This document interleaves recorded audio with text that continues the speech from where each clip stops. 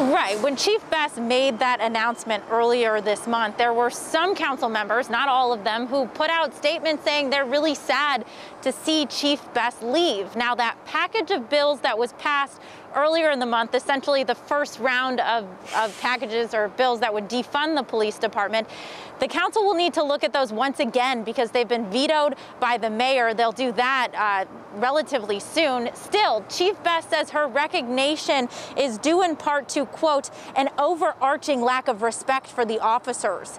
In recent months, her department has been criticized for the use of force by officers involving blast balls and tear gas during the protests following the death of George Floyd. Now, Chief Best has served with the department for a very long time, since 1992. She was promoted to chief in 2018, and she is Seattle's first female black police chief.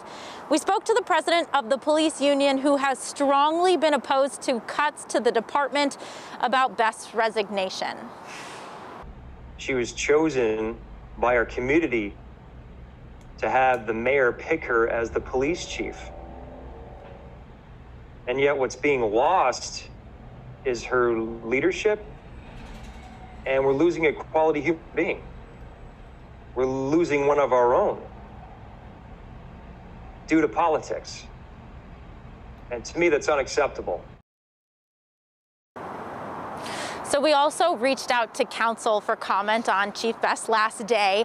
They are in recess until the 8th of this month. When they return, that is when they once again will vote on the package of bills that defund the police department. Essentially, this would take away $3 million of their budget. It would also shrink the force by about 100 officers.